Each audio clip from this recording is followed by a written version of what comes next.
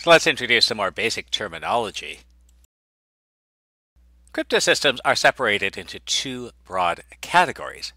Given a message, we can encrypt it using a stream cipher, which encrypts each unit as it's presented.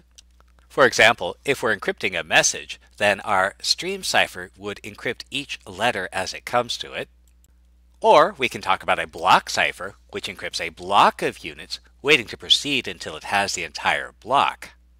So again, if we're encrypting a message, maybe we'll take a block of 5 letters and encrypt it all at once.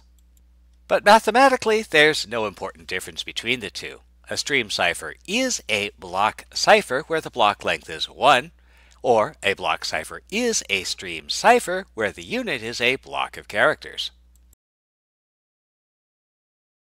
More importantly, we can classify cryptosystems as substitution ciphers, which replace units of the message with encrypted units, and transposition ciphers, which rearrange units of the message. So for a substitution cipher, we replace a unit of the message with an encrypted version of the unit. So we might replace letters with letters, numbers with numbers, images with images, code phrases with code phrases. Or we could mix and match. We could replace letters with images, or phrases with letters, or images with phrases. And this leads to a problem. How do we keep these substitutions straight? And one way we can do that is to use a codebook. A substitution table is a simple codebook. So for example, let's encrypt the message "Hello World" using the substitution table. And let's also decrypt the message. So using our substitution table, we see that the plain text H is replaced with the ciphertext A. The plain text E is replaced with the ciphertext Y. And our other letters are correspondingly replaced.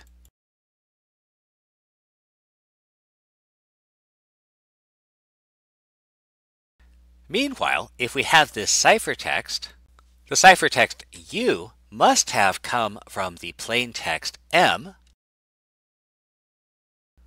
The ciphertext B must have come from the plain text A. The ciphertext W had to come from the plain text T, and so on for the rest of our letters.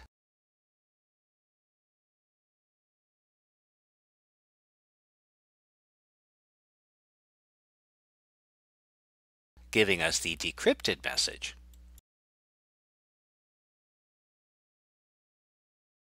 In a transposition cipher, the units of the message are rearranged in some pattern. Now it's convenient to think about taking a block of our message, and what we're going to do is we're going to rearrange things.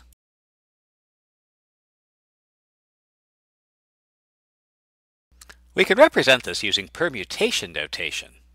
And we'll do that by throwing a set of parentheses around it. And the way to read this is that the new first character used to be in the third place, the new second character used to be in the first place, the new third character used to be in the fourth place, and so on. So for example, if I wanted to use this transposition to encrypt "Hello World," the first thing to recognize is we need to break our message up into a couple of blocks and apply the transposition to each block.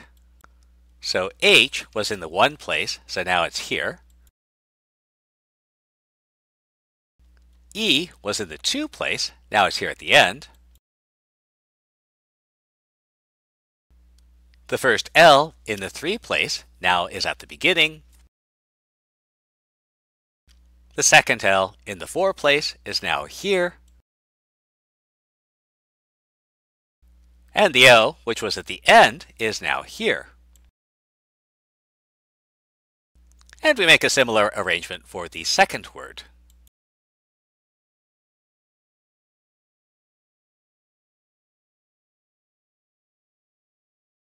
And so now we're able to introduce two more ideas known as confusion and diffusion. A cryptosystem conceals the message through two primary mechanisms. Confusion, which obscures the identity of the message units. So for example, substitution ciphers provide confusion. The other important part of a cryptosystem is diffusion, which obscures the relationship between the message units, and transposition ciphers provide diffusion.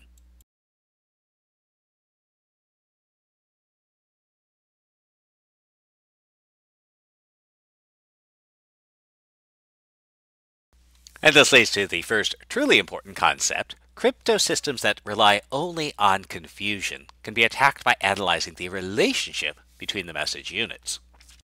Meanwhile, cryptosystems that rely only on diffusion can be attacked by analyzing the individual units of the message. And what that means is that strong cryptosystems use both confusion and diffusion. So for example, let's apply both a substitution and a transposition, which we'll write in permutation notation. So first, we'll apply our substitution. So our message, Fortran forever, we can replace F with T, O with I, R with O, and so on. And next, we apply our permutation. Now, since our permutation is on 4 elements, we'll break our message up into 4 element blocks.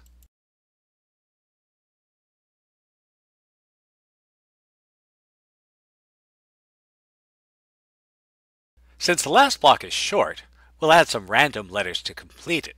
This is known as padding the message. And now we'll apply our transposition. So in the first block, our 1 is a T, our 2 is an I, our 3 is an O, and our 4 is a W. Rearranging these in the order 4, 1, 3, 2 gives us. We'll rearrange the letters in the second block, in the third, and in the fourth. And so applying the permutation gives us our encrypted value.